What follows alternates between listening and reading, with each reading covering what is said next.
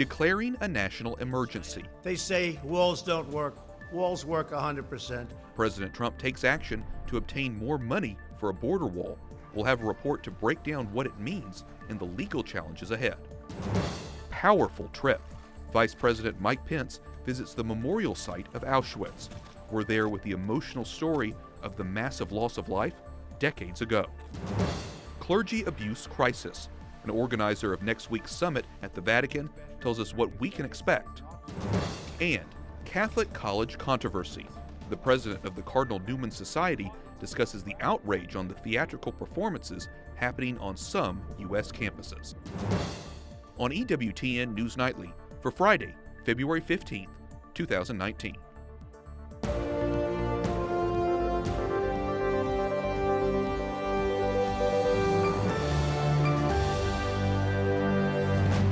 Good evening from Washington, D.C., and thank you for joining us for News from a Catholic Perspective. I'm Wyatt Goolsby, in for Lauren Ashburn. President Donald Trump officially declares a national emergency. He says he's doing it to protect the country. Today's declaration paves the way for the president to transfer money to build his promised wall at the U.S.-Mexico border. Correspondent Jason Calvi was there for his announcement in the Rose Garden. He joins us now from the White House. Jason? Wyatt, President Trump says he'll spend about $8 billion to build a wall on the U.S.-Mexico border. Now, top White House officials say it'll take some of the money originally allocated for military construction and the war on drugs. The president knows he'll face lawsuits and Democratic condemnation. Today, the president lays out his defense. We're talking about an invasion of our country. The commander-in-chief declares a national emergency. I could do the wall over a longer period of time. I didn't need to do this, but I'd rather do it much faster. And I don't have to do it for the election. I've already done a lot of wall for the election, 2020. Speaker Pelosi yesterday warned the president not to make the declaration. The president is doing an unrun about Congress, about the power of the purse. You've heard me say over and over again, Article 1, the legislative branch, the power of the purse, the power to declare war, many other powers listed in the Constitution. But Republican Senator Lindsey Graham told me the president is right. You can negotiate with Democrats till the cows come home, and the bottom line is they're not much into giving Donald Trump anything to secure the border, even though they've done it for other presidents. Here's how the president plans to get the roughly $8 billion to build the wall, transferring roughly $2.5 billion from the war on drugs, roughly $3.6 billion in military construction money, and using nearly $1.4 billion from Congress in the just-passed spending bill. And we will have a national emergency, and we will then be sued, and they will sue us in the Ninth Circuit, even though it shouldn't be there. And we will possibly get a bad ruling, and then we'll get another bad ruling, and then we'll end up in the Supreme Court, and hopefully we'll get a fair shake. And President Trump predicts victory. Already Democratic state attorneys general say they'll likely sue to stop the president. Speaker Nancy Pelosi and leader Chuck Schumer claim the president is violating the Constitution. They're pledging to fight back. And many Republican senators, like Senator Marco Rubio of Florida, say the president's declaration was a bad idea. Wyatt? Jason, how have the U.S. bishops responded to this action by the president? The U.S. Bishops' Conference is responding, calling the wall a symbol of division and animosity. And they'll oppose President Trump's declaration of a national emergency. Capitol Hill correspondent Jason Calvi reporting from the White House today. Thanks, Jason. Continuing a trip in Poland today, Vice President Mike Pence said he and Second Lady Karen Pence were deeply moved by what they saw at Auschwitz. They toured the concentration camp run by Nazis during the occupation of Poland. The vice president presented a wreath at a site where executions by gunfire took place. He also laid a rose by a train car commemorating the spot prisoners entered the death camp. Pence later said seeing Nazi genocide up close reinforces his resolve to expose Iranian wrongdoing and anti-Semitism. The vice president says it's the same vile hatred that animated the Nazis in Europe. 6 million Jewish men, women, and children were murdered by the Nazis in the Holocaust. Catholics were also persecuted and killed. White House correspondent Mark Irons is reporting from Auschwitz tonight with their story. The horrific effects of the Holocaust were experienced right here at Auschwitz. Now, the Nazis opened this death camp in 1940, soon after their occupation of Poland began. And when the gates finally closed, when it was liberated 5 years later, more than 1 million prisoners had been murdered. A massive loss of life at the Auschwitz-Birkenau complex. 1.1 million Jews killed, their lives brutally snuffed out in gas chambers. And the Nazis' hate extended to Catholics as well. Hundreds of thousands of Polish Catholics and Polish priests perished in Auschwitz and that camp complex. Dr. Suzanne Brown-Fleming with the U.S. Holocaust Memorial Museum tells me the early days of Auschwitz largely saw the suffering of Polish Catholics. If they weren't worked to death, many of them killed through starvation, beatings, and lethal injections. All the people forced through these gates followed a similar pattern. Their head would have been shaved, they would have been issued a number, they would have been issued a set of prisoner uniform pajamas that have become iconic today. One Catholic prisoner, Father Maximilian Kolbe, is now recognized as a saint. When there was a roll call for 10 prisoners to be shot on the famous Black Wall near Block 11, he volunteered his life for another Polish Catholic prisoner and ended up murdered instead. His cell has become a prayerful pilgrimage destination for many, including Pope Francis, who visited in 2016. Dr. Brown-Fleming says during the war, Nazi racism was opposed by the Catholic Church, but anti-Semitism still influenced its faithful. It was more common to see Catholics helping Catholics instead of reaching out to suffering Jews.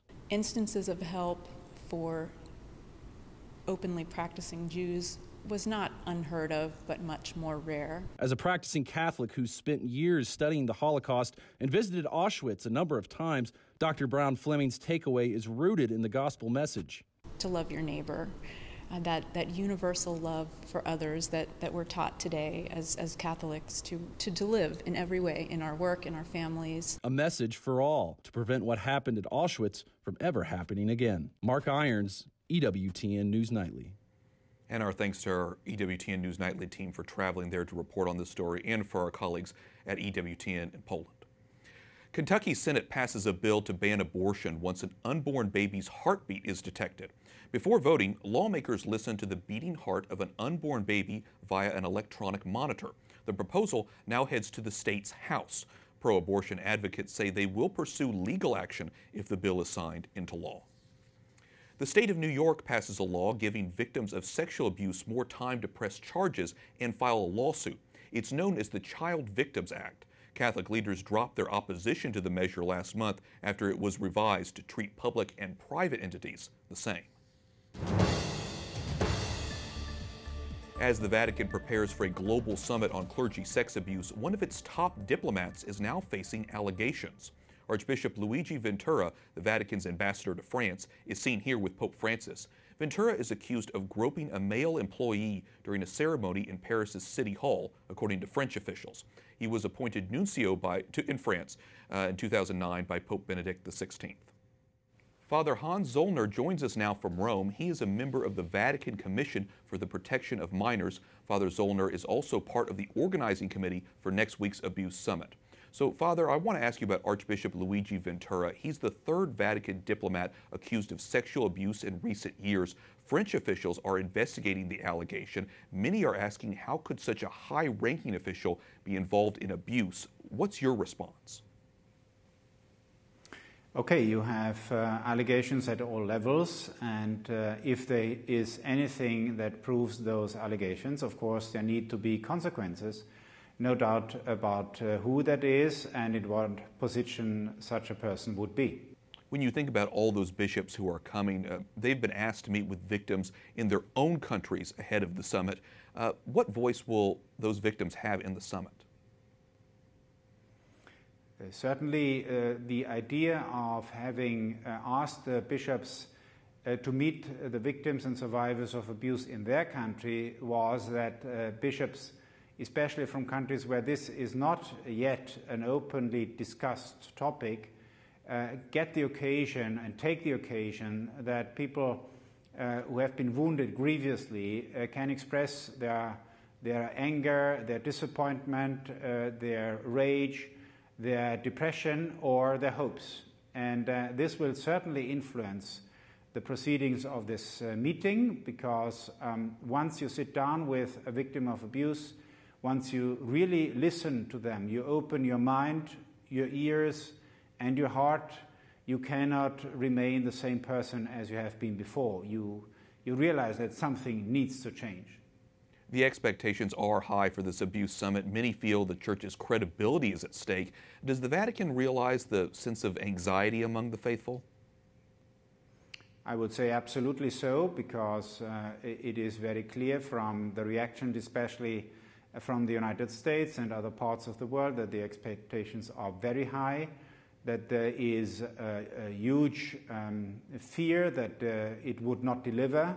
So we will try our best. At least our organization committee has done whatever it could in the short time that was at our disposal to bring together also a very important area of topics that will be addressed, because for the first time, and this is certainly an outcome of the last months and 1 year and a half, I would say, in the public discussion, for the first time, we won't talk only about precise canonical provisions. We won't talk only about this perpetrator or that bishop who has covered up. We will talk about the influence of the whole system, the institution church, the organizational aspect of the church, and how it contributed to the abuse that happened for so long and that happened undetected or unreported, and how could it be that in this system, in this organization, this institution church that proclaims the gospel, there has happened so much cover-up and so much neglect of victims and of the wounds they have suffered. So much anticipation for this upcoming summit, and of course our team with EWTN will be there to cover all of it. Father Hans Zollner, a member of the Vatican Commission for the Protection of Minors, thank you so much for talking with us about the upcoming summit. Thanks to you. Thank you. Secretary of State Mike Pompeo wraps up his 5-nation trip to Europe with a visit to Iceland. He arrived today and has been talking with officials there about improving trade. The visit comes as the Trump administration is blasting the European Union over its approach to Iran. Vice President Pence is accusing the EU of trying to evade U.S. sanctions on Tehran.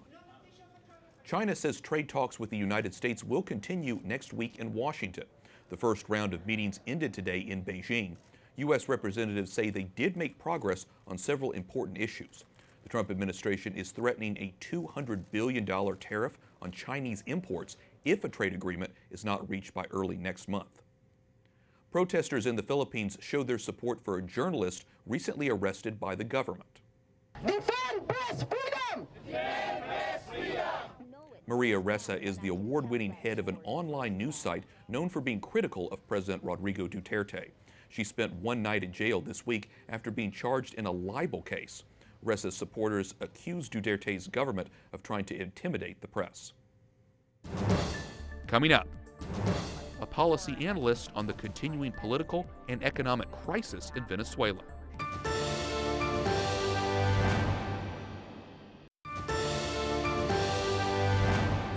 Welcome back. I'm Wyatt Goolsby, in for Lauren Ashburn.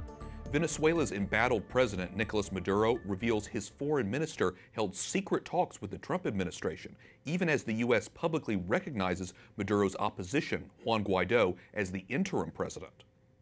El gobierno de Estados Unidos ha arremetido contra Venezuela.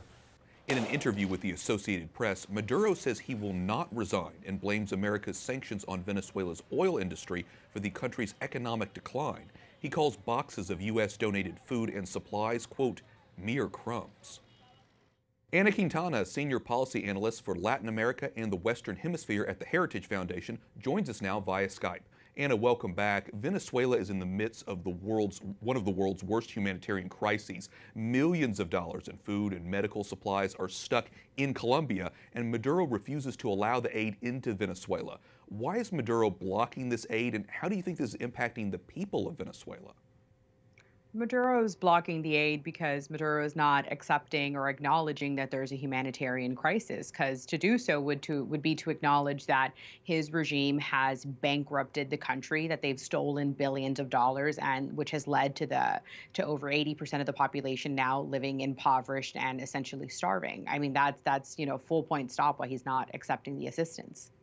President Trump and Secretary of State Mike Pompeo have said Maduro must go, but as we've heard, Maduro says he has no plans to resign. Are you surprised the stalemate has gone on this long?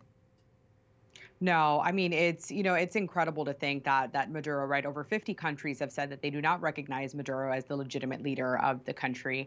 But you have to remember something. The government of Maduro, the regime of Nicolas Maduro, is not a government of politicians, right? This is a government of criminals. It's a government that, again, has stolen billions of dollars from the country. It's turned the country into an international drug trafficking hub. And it's in their interest to stay in power. And you add to that the layer of the Cuban government's control of Nicolas Maduro, of the security services, their counterintelligence network within the country, and they feel like they can outlast this. But frankly, I think time is not on their side. Pope Francis has taken a neutral stance as all this has played out. What do you think why do you think, first off, the Vatican has been reluctant to directly intervene? And do you think the Vatican efforts could potentially aid in any kind of a diplomatic resolution? The Vatican shouldn't weigh into this. It's a very complicated political, not just political, right? I mean, you have the political crisis, you have the humanitarian crisis, and you also have this economic crisis at play here. And you also have the criminality component of the Maduro regime. And I think it would not be wise for the Vatican to interfere on this and within this at this particular time. Where the Vatican can play and where the Catholic Church has played a very important role is in helping out with the humanitarian crises. The Catholic Church within the country has really helped, feed much of the poor, has really helped provide medicine, and has filled the gap that the Maduro regime has been unwilling to help out, has been unwilling to help out the impoverished in Venezuela. Maduro's main opposition, now what many people consider Venezuela's interim president, Juan Guaido, he's expressing hope for a peaceful transition, but Maduro still has the backing of the country's military. How significant is that? We have to remember, Maduro has the backing of the military brass, right, of the upper echelons of the military. The rest of the military, the rank and file, the vast majority of them are suffering from the humanitarian crisis just as well. Their families are unable to eat. They're unable to access medication as well. And I mean, it's just, they are also Venezuelans. I mean, they're suffering from the catastrophe that Maduro has wreaked upon the country. So I think it's inaccurate to say that Maduro has the backing. They haven't turned against him. Again, because one thing that has really not been discussed enough is the extreme counterintelligence network that the Cuban government and that the Venezuelan regime, that the regime of Nicolas Maduro have implemented in order to keep the security services, quote unquote, loyal to Maduro. And that's why we're seeing that, there have been some defections, but not a lot, because you have to remember what's going to happen if somebody in the military defects. What's going to happen to their family? They're going to target their family. They're going to imprison the families. I mean, it's very difficult for them. And I think that's why Guaido is asking the military to say, hey, you know what, if you come over to me, if you recognize me, I promise, let's help there be a peaceful transition and not let this descend into a bloodbath, which is frankly what Maduro wants to see. So many scary things going on in Venezuela right now, and obviously a very complicated political situation. So we appreciate your breaking it all down for us. Anna Quintana, Senior Policy Analyst at the Heritage Foundation. Thanks so much. Thank you. Up next, controversy on Catholic college campuses. We'll talk to the president of the Cardinal Newman Society. And pro-life leaders head to the White House. We'll tell you why.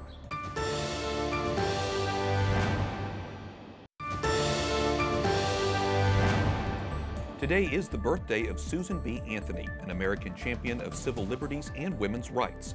President Trump says in a statement, quote, "We must also never forget that Susan B. Anthony's pursuit for equal rights demands respect for all human life, including innocent, unborn babies." Welcome back. I'm Wyatt Goolsby, in for Lauren Ashburn. The president also talked about fighting for the unborn yesterday when he met with pro-life supporters at the White House. EWTN Pro-Life Weekly shot this footage of attendees leaving the meeting. There was also a conference call with more than 4,500 pro-life advocates and faith leaders. The White House says the president was moved by hearing stories of a late-term abortion survivor and a mother who chose to have her baby rather than having an abortion. The producer of a 1984 pro-life documentary has died after a long battle with pneumonia. Donald S. Smith was 94 years old. He wrote and produced The Silent Scream, depicting through ultrasound the abortion of an 11-week-old baby. It appeared to show the unborn baby letting out a scream during the procedure. The president of the Cardinal Newman Society is raising the alarm on a controversial stage play being performed at a number of Catholic colleges. Patrick Riley calls the staging of the vagina monologues on Catholic campuses an outrage. And Patrick Riley joins me now in the studio. Patrick, welcome back. Why do you think college campuses are allowing this play with overtly sexual themes to be performed? Well, there's a certain attraction, I suppose, for the students, right? So they want to do this. It's a piece of activism. It's really not a play. It's not a piece of literature. It's certainly nothing academic. It's certainly not a dialogue. It's a monologue, right?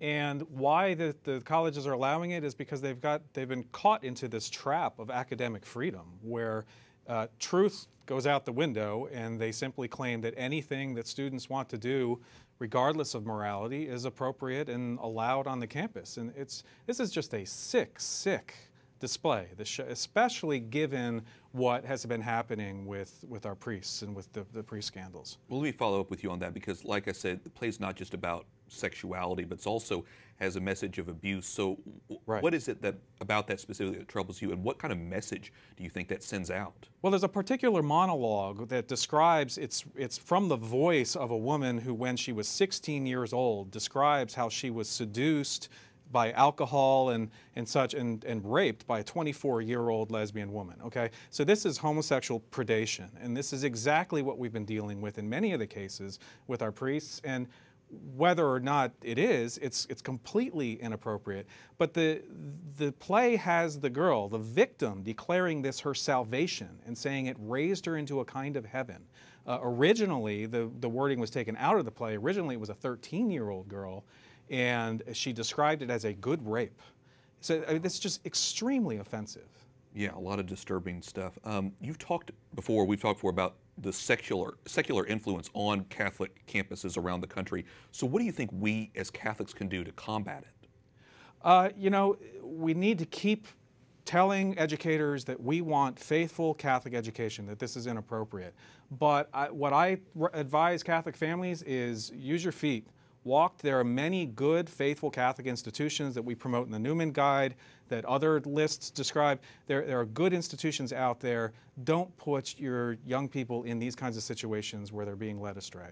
What's your advice to students on these campuses, aside from not attending it, about who are faithful to church teaching and want to promote church teaching where they are? Well, they need to stand up. They need to speak out. You know, any institution that claims to respect academic freedom ought to be respecting good moral voices. Unfortunately, sometimes those are the people who are the most persecuted. But we need to stand up and proclaim the faith. This is a time when the church, there's no time for holding back on the truth. We need to be very clear, very explicit about what is right and wrong. Very important message, and like I say, one that's needed in this day and age. Patrick Riley, president and founder of the Cardinal Newman Society, thanks so much for talking with us today. Finally tonight, Pope Francis says we should not be afraid of migrants and refugees. In una sola frase, non abbiate paura. The Holy Father saying the Lord will free us from our fears if we ask. He also says we should see the face of Christ in every refugee, and encountering strangers gives us a chance to practice charity.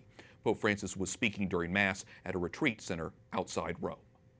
Sounds like a pretty good prayer intention for all of those refugees around the world, especially those who have been fleeing violence. And that wraps up our newscast for tonight. We thank you for watching. For the entire EWTN News Nightly team, I'm Wyatt Goolsby. We'll be back on Monday with more news from a Catholic perspective. Good night, and God bless.